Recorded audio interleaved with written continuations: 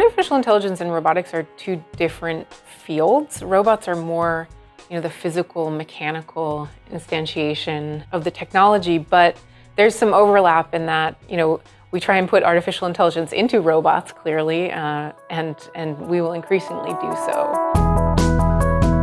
There are some really great use cases popping up for robots as a tool for teachers to engage children, because kids love robots that have eyes and faces and can really engage kids. One interesting use case is in working with autistic children, where it's oftentimes difficult for an adult to engage the child. Robots can help with that because they turn out to be much more engaging than an adult, and so they can facilitate the interaction with the adult.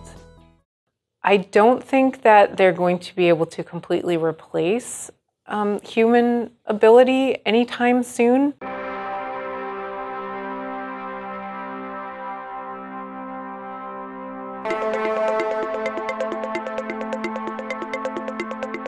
But the ways that they'll disrupt education or labor markets generally really depends on how we decide to use them in those cases.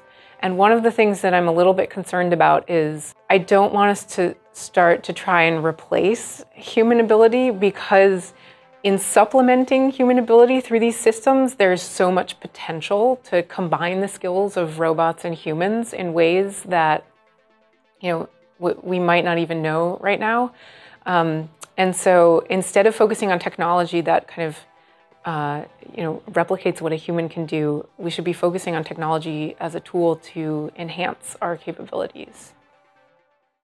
I find that a lot of people right now tend to either overestimate or underestimate what current technology is capable of. I mean, robots are still pretty dumb. They can't operate a fork, they can't play soccer. I always like to show some videos of state-of-the-art technology to kind of set people's expectations. But we are starting to be able to harness robots and artificial intelligence to do specific tasks really, really well, which is fun. I know there's a lot of hype right now with these new technologies, and everyone wants to integrate them in some way.